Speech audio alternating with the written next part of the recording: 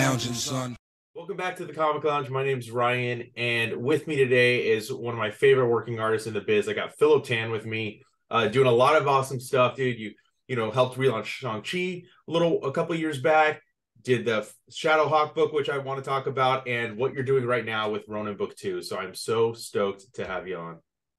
Hi Ryan. Hi everyone. Thanks for having me. Yeah. So I always ask everybody that I have on the channel for the first time. I like to ask, like, what started your love for comics? I know what comic books are. When I was a kid, I grew up in the Philippines, so not a lot of kids have comic books over there. Unlike in America, there's no spinner racks and drugstores. That's not how the comic books. They have specialty shops that sell it over there. When I was growing up, and I never knew about them until a schoolmate of mine have a copy and let me borrow it and kind of got me hooked. And it's like drug addiction. I mean, that's same with everyone. Not that I know what that would be, but No, totally once I got introduced to comic books, and you just falls into I fell in love with comics. I love the medium. I love especially the art, and just the idea that you have artists that are creating stories that I enjoy, and writers. I mean, back then, as a kid, you don't really know, even though there's credits on it. As a kid, you don't really pay attention to all that, but it's just amazing. And yeah, that's how I got started in comics. And so, like you said, like you at first you don't really pay attention to the creators, but like once you did start paying attention, like who did you find? Like what creators did you kind of gravitate towards? Who were some of like your favorite characters that you or books that you? Well, I absolutely enjoyed comic books. When I was like I don't know, 11, maybe 9, and and like I said, I wasn't paying attention to who was the writer, that there is a writer and a separate artist and all these other things. You just kind of, my friend have different books, and I just kind of enjoyed whatever he lets me borrow. And it wasn't until like, later on where I think I was like maybe 13, 14, around that age, where I realized that, there are artists that I like that are creating books, and I just happened to start with Jim Valentino's Guardians of the Galaxy. Jim, at that time, it was a world where I do not know who is, that there are different artists, and it didn't really matter to me that there's Todd's doing Spider-Man, Jim Lee's doing X-Men. All I know is that my favorite thing on the entire planet is Guardians of the Galaxy, and Jim Valentino is a god to me at that point. And so, I mean, that's awesome to hear, because like I feel like not enough people talk about, Jim's Guardians run, because it was really popular, when it was coming out, and I've read it. I have the omnibus, so I know it's a really great series. So it's cool to hear you kind of mention that book. What would you say inspired you to pursue a career in comic books? Like, when did you go from fan to like this? At a certain point, I kind of also realized that drawing is probably the only thing I'm good at, and I mean, I grew up a very traditional Chinese Filipino family, so your elders would prefer you being an accountant, a doctor, an engineer, something that people are comfortable, that they know what to expect. But I just know that this is probably the only thing I'm good at. and to be more specific, I think it was reading. It was until I picked up Batman Sword of Azrael, and that connected to me on a very personal level, and making me realize that, oh, this is, comic books can actually do this to you, and that completely made me want to like do that for kids, hopefully, in the future. So And then, so like, what can you take us through, like when you you kind of like I hate to say the words like break into the industry, but like what was like your first professional work that you got? Will Sportasio was visiting the Philippines back then to promote his image book Stone, an amazing book that he did with Brian Heberlin at that time. Mm-hmm. And I there's not really like conventions or online presence that aspiring artists can can can do and create to break in the industry back then. I'm pretty sure around that time you still have to send submissions, you have to attend shows, and that was pretty much impossible for myself. And I Will's had a contest for his event, and I joined, and I got to know all these people, the artists, Jerry Anguillan, Jay Anacleto, or Lenil Yu. And once I started to hang out with them, Will's also had he had a school over there to teach comic books, and one of his instructors was Gilbert Monsanto, and I started hanging out with them, and started to kind of like put together stuff and see if the Wills we can get him interested in helping me break in. But and a few years passed and nothing really happened, and I just decided to pull together a few friends, to create a book. I figured the sample thing isn't really making much progress, so we put together a book. We did the first issue.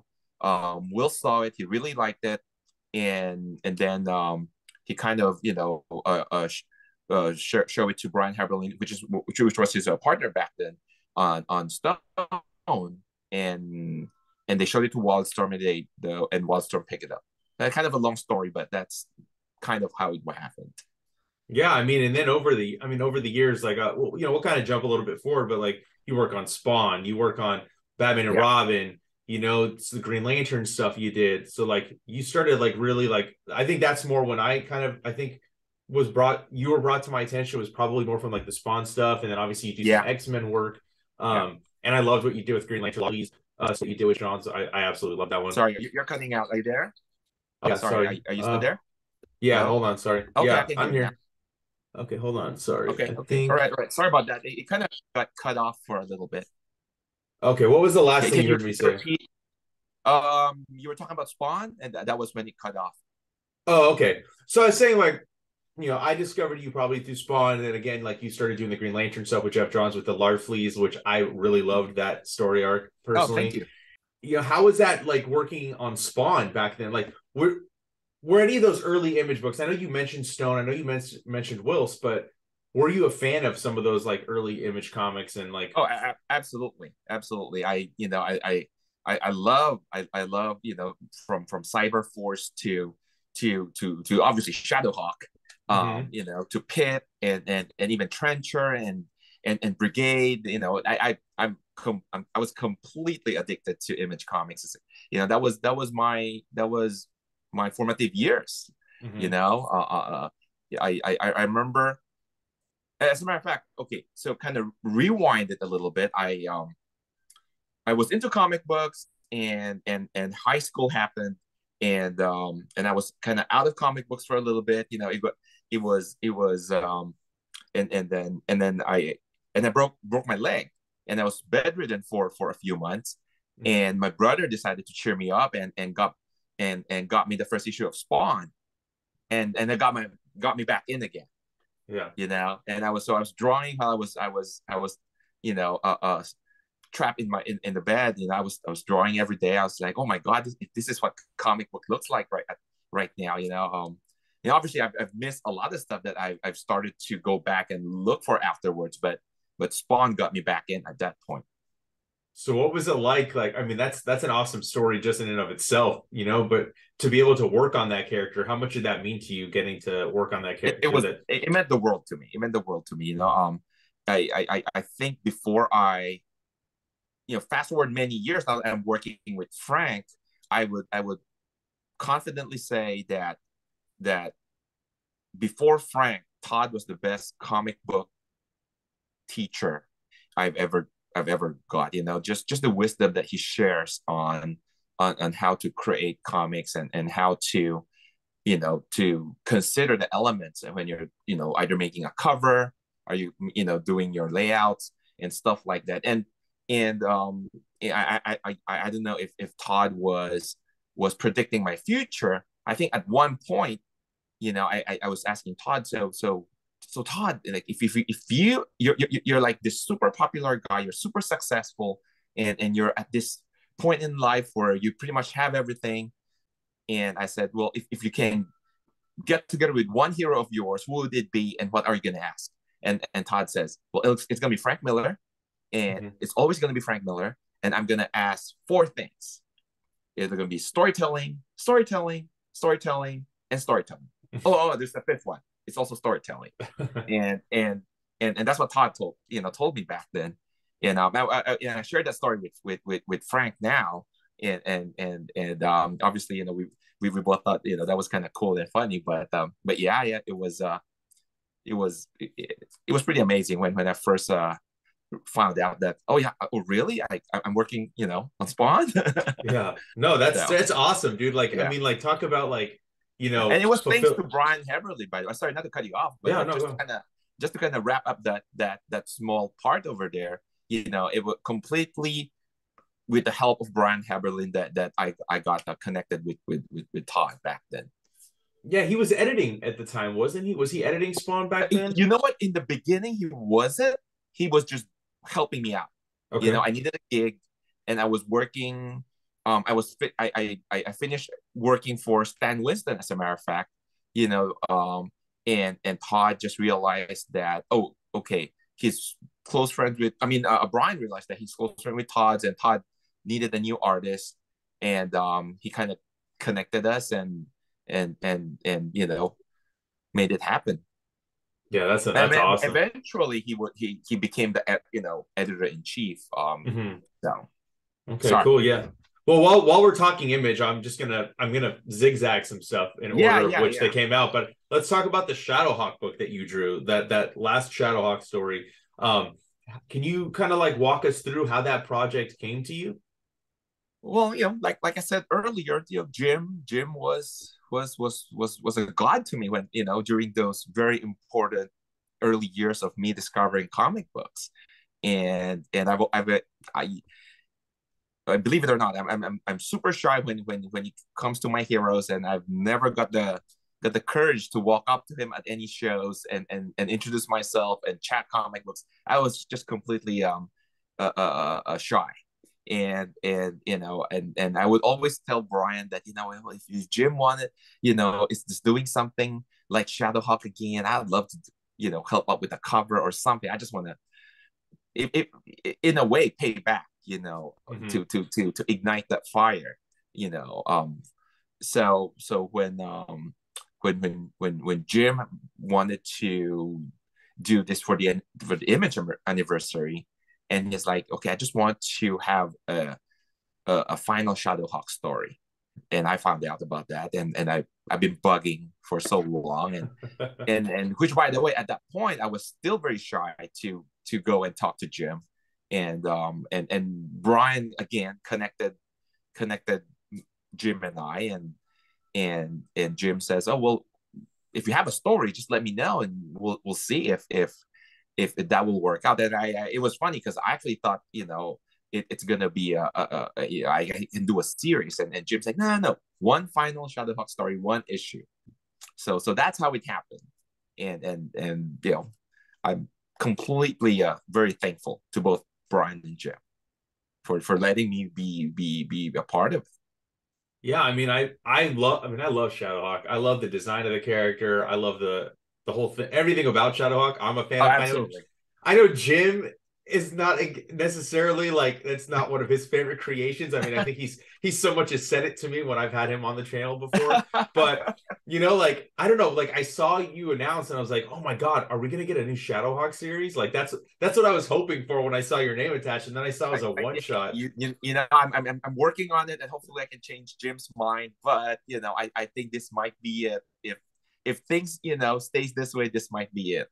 Okay, well, you keep working on it, dude, because I want to Yeah, I see some will. I'll more. do my best. I'll All do right, my I want to best. see some more Shadowhawk. That was such an awesome book, and it was so cool to see, like, because I mean, Image has been I think, well, now it's in its 31st year, but for the 30th anniversary, I was so stoked to see like some of the characters coming back. Obviously, Spawn hasn't gone anywhere, Savage Dragon hasn't gone anywhere. There's a few other properties I wish we could have seen, but Yeah. for other reasons, like they're just Yeah. we weren't going to. Um, Yeah. but Yeah. Yeah. Yeah. but it was really cool to see Shadowhawk make an appearance, and what a beautifully drawn book, dude. You did a fucking Thanks, amazing man. job. Yeah. Thank you. And but I have to say, without Daniel Enriquez and Federico Blee, that I don't think it would have had the same effects. Mhm. Daniel has been my partner in crime for the last, I don't know, 3-4 years, and I it's I probably honestly I think he's my art soulmate when it comes to creating the kind of art and story that I want to tell. He reads a lot of what what what my goals and motives are with my art, and yeah, Shadowhawk would not look the same without them. At least the last Shadowhawk book would not. Yeah, yeah, yeah. No, I totally get it, dude. Yeah, I mean, Yeah. you guys are killing it with everything you've been doing together. I do want to talk a little bit about Shang-Chi because, like, Yeah. that's a character that, like, throughout his history, like, I know it was really successful in the 70s and then kind of like sporadically would have some stuff, but that book you launched with Jean Lun Yang was Yeah. phenomenal. Like, it was so good. And I know that the popularity of the character because of the movie, kind of elevated him. How familiar were you with the character? Was that a character that you had read before or that you knew a lot about? Like, I have to be completely honest about Shang-Chi, where because when I was growing up in the Philippines, and there were a big Chinese community over there, so I had a lot of material and novels that provided me with the same flavor, and so I wasn't completely immediately gravitating toward picking up those books just because I had so many other options, and it wasn't until later on that I start to find out about a lot of the stories where he's interacting with the Marvel universe, that I start to go back and read them. What really made me got on with Gene and DK which, by the way, I only did 5 pages every issue. DK did the lion's share of the project, and I'm a little embarrassed. I think he completely kicked my butt on the art department over there. He's amazing. But I thought what I could have brought to the project was the flashback. There was a level of I would like to think that I brought a level of authenticity to a lot of the things that were part of the past. mhm. Because it's so easy to look at China's different dynasties and history and all that stuff, and kind of just easily imagine that they're all gonna roughly look the same, and they aren't. There's many subtleties and different things, and I thought I'm ethnically Chinese, so I felt like even though I'm pretty much a Filipino, but I thought I can bring a lot of things that would make those parts of the story look authentic and interesting, and let them kind of like flesh out that corner of the Marvel universe. So that was what's fun for me, and got me to be part of the project. But yeah, like Gene and DK, they wrote that book. I mean, yeah, the whole creative team was great. I mean, I loved your part in it too because I love seeing the flashbacks and I like that it fleshed Shang-Chi out a lot more than they had really done in the past. Like there was just so Yeah. much, because I mean it was just like a riff No, off I of, hear you. like I what hear it you. was in the 70s. So to kind of get that I don't know, it was like a more grounded approach at times while also having the fantastical elements too. And I think that Yeah. having those flashbacks really kind of like it really made it an important book. I think it Yeah. was Thank you. easily one of the best books. I think it was 2020 that came out, right? I mean, I could be wrong. I Yeah, think I it was think it was 2020. around. It's right because I remember taking the project a few months just before the pandemic hit. Okay. So it is probably around that timeline. So like in terms of like how much research did you do for the book? Like not just with the character, but just like the historical research. Did you learn anything cool while doing that kind of stuff?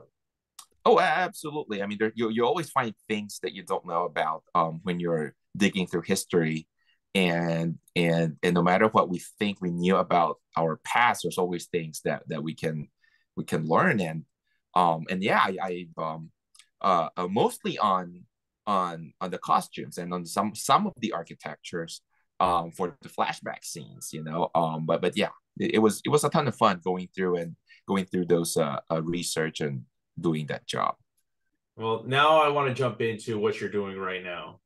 What like a huge project. I'm sure you were Uh, completely stoked to be on it. oh, Ro- absolutely. yeah, Ronin Book Two with Frank Miller. I have to know the story behind how that happened. A book that we didn't think there was going to be a sequel for, and how you kind of got in the mix in working with Frank. Well, I think when Dan left DC, you know, when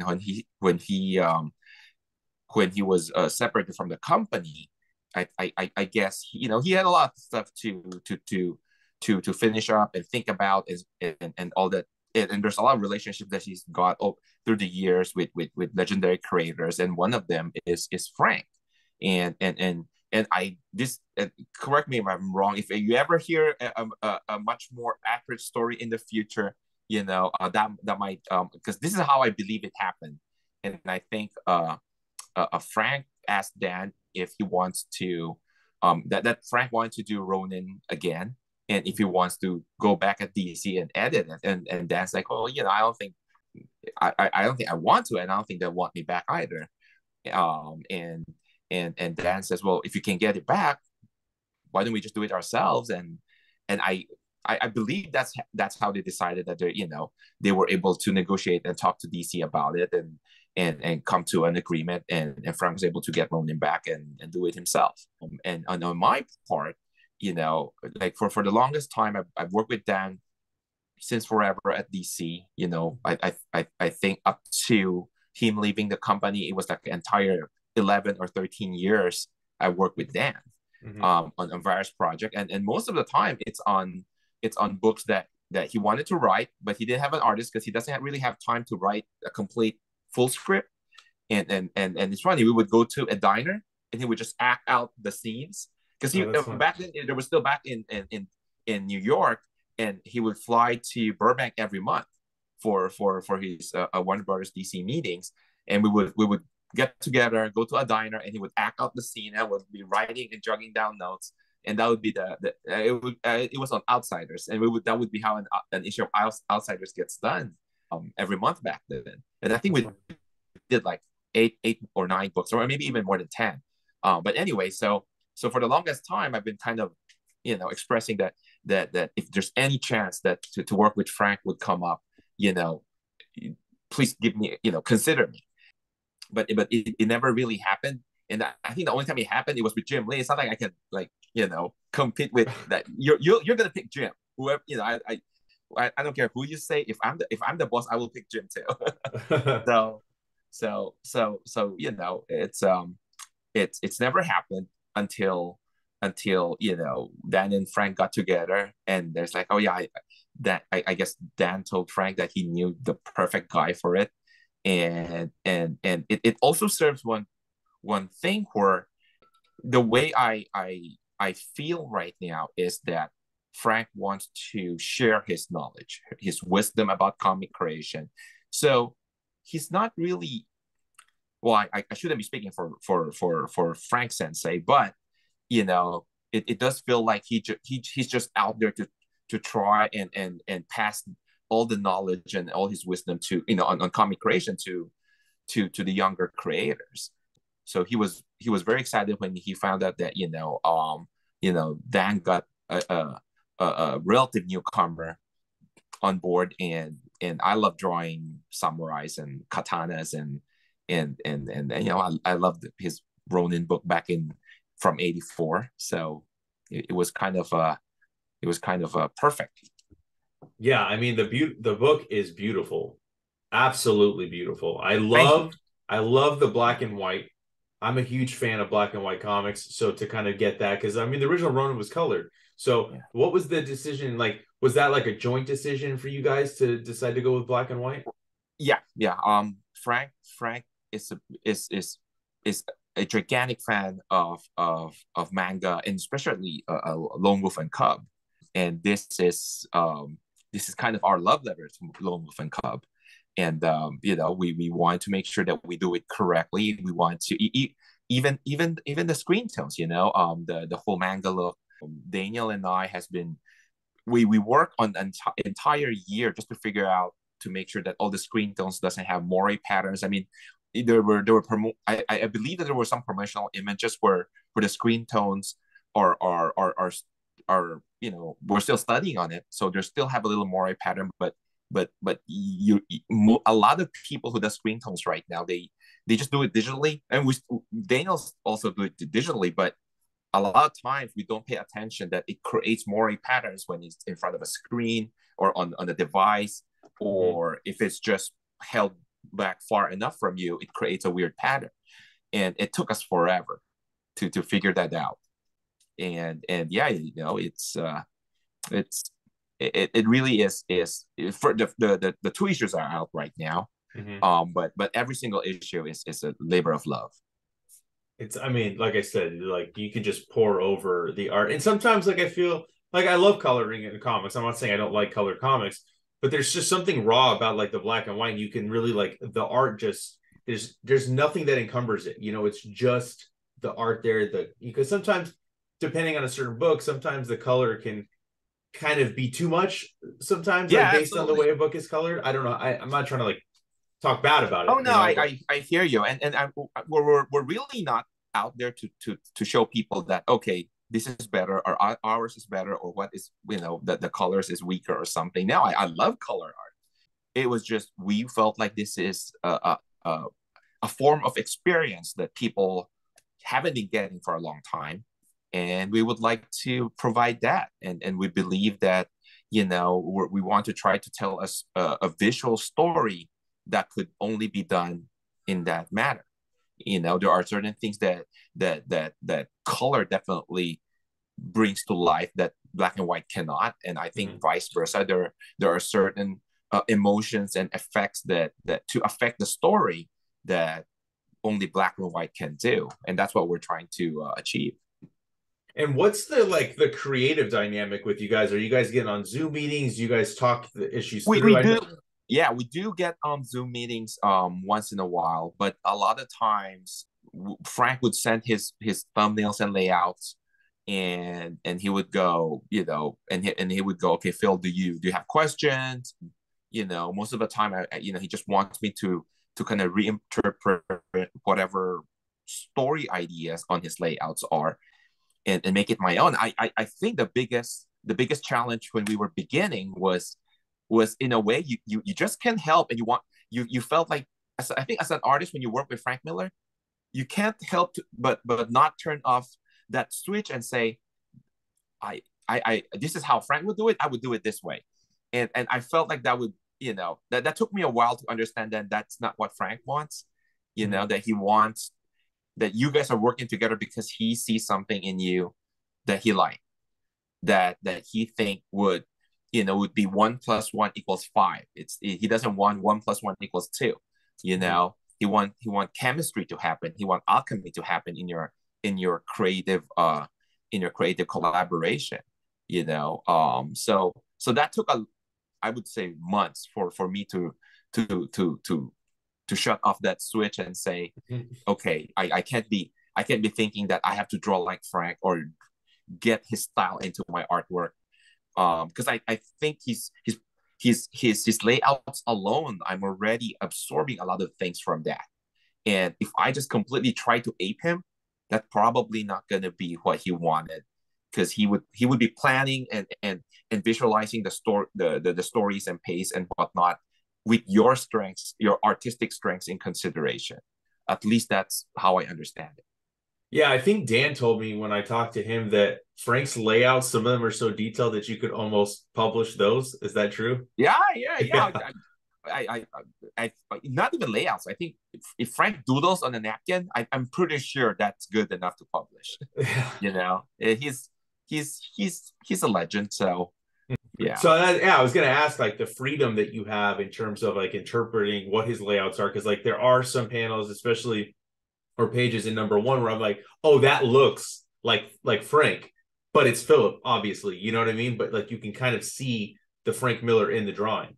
But yeah, I think with issue two, those double page spreads just at one after another, like that did not, to me, that didn't feel like that, felt completely all you. But like how much of that do you like when you're doing it, do you determine like, okay, this one I kind of want to stick closer to what he was trying to go for, and then and the other ones you're just like, no, I'm gonna just like completely reimagine the way this is. and but you know, it's funny that you say that, because I think I actually just let go and let more Frank stay in issue two, Okay, all right. and it's finally starting to click that 1 plus 1 is equal to 5. That's when it's starting to click where, hey, you know, it kind of fooled you too. You thought that was me, and but it was actually really a product that's Frank and I, you know. And I think we're starting to at least I'm starting to get to what Frank wants, you know. So hopefully the rest of the book, you know, we would the up to issue 6, we would make people happy and surprise people, and visually hopefully entertain everyone. Because Oh I yeah. like you said, I mean, I felt like I am not trying to consciously ape Frank as much or Mm-hmm. ignore his story points and stuff anymore, you know, anymore, where because you subconsciously does it. Like in the first issue, where when I hit walls and I find things that I completely just don't really understand yet, sometimes I just subconsciously ignores the important parts. And Frank, he was very patient. You know, he has been more patient than he has to be on me on the first issue. And he would come back and says, okay, this is the part that you can't lose, and this part you can kind of explore. Okay. So on issue two, I completely felt like there's just so much more chemistry and you know, and like I said, alchemy, you know, Yeah, yeah. visual And alchemy going on. yeah, no, it's a beautiful looking book, dude. I definitely I'm digging it. And like you said, there's 6 issues. So how far ahead are you on the book? I know it's not coming out monthly, it's every other month, but how far ahead are Well, you? I think to be more exact, it's probably a 2.5 month schedule. I mean, you know, Dan will probably correct me if it's here, but he's got more of the exact data. Okay. So it's not exactly, you know, every other month. You know, just the process just takes so long, and I have to say I'm not like the fastest artist around, you know. And but I think as more as the more we go, I my personal goal is to be able to complete the entire, you know, 40 pager and so within a month. But that's my goal. I'm probably not going to happen, but that's my goal. You know, Frank, I think right now he's already finished the fourth issue layout for me. You know, I'm wrapping up the third one, which is coming up in I think the solicitation is either on April or May. Okay. So, you know, and he's already started issue 5 layouts. Awesome. Yeah, I'm excited to see where it goes. I love that Yeah. second issue a lot. Are there any other projects that you're working on right now, or is it just all We this? now I, you know, sadly I obviously I can't talk about the other ones. There's definitely more for Frank. You know, I have some personal ones, but those aren't obviously they don't have like solid publishing plans. You know, I have a project. As actually, I have a project with Mark Guggenheim that's a little bit on on hold right now. But you know, I'm chipping away on that. It's a passion project of ours. So I'm working on that, you know, on the side, but focusing mostly on Ronin right now, because you know, when you get Frank sharing wisdom, you just have to make sure that you absorb everything. But yeah, but we have another really exciting thing for Frank after. which might be two things, but it's one thing for now. And Okay. hopefully you guys are excited for things that's going to come out. Yeah, dude, I'm excited for everything, dude. I'm a huge fan of your work.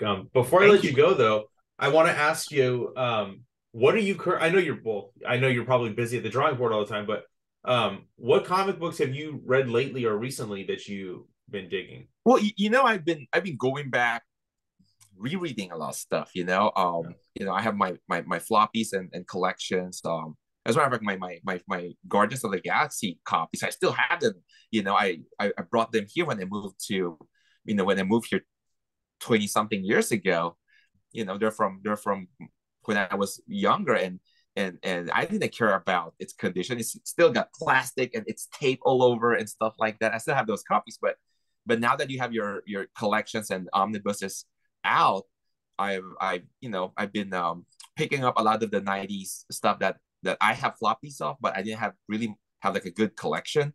So Mhm. I would pick them up and kind of revisit them right now, and just kind of get inspired again by this raw energy of stuff, stories and visuals, I like. I read a lot of manga still. That's something I've never stopped. So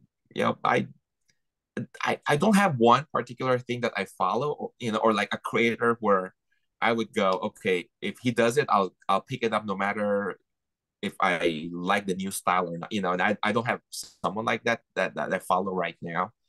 I do check out a lot of new books, but most of the time I just don't have that much more time, and I would weigh my interests, and my '90s collections are much more important than a lot of stuff.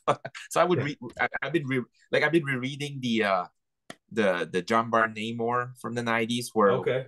where JD became That the stuff's artist so eventually. good. So I've Stuff been is rereading so a lot of good. things. Yeah, man. It's Yeah. crazy to see like that because I didn't even know that he did the Namor. I just think it's funny that you mentioned, but because I read it like within the last year, but his style was so different than Oh what yeah, it is absolutely. now. That you almost wouldn't even recognize it as Jay Well, Lee. I think I think companies back then, because they're smaller, Hmm. there's more chance to take risk. And I'm not saying Marvel was a small company; they're a big company, but compared to being part of Disney, it's a different Right. animal altogether.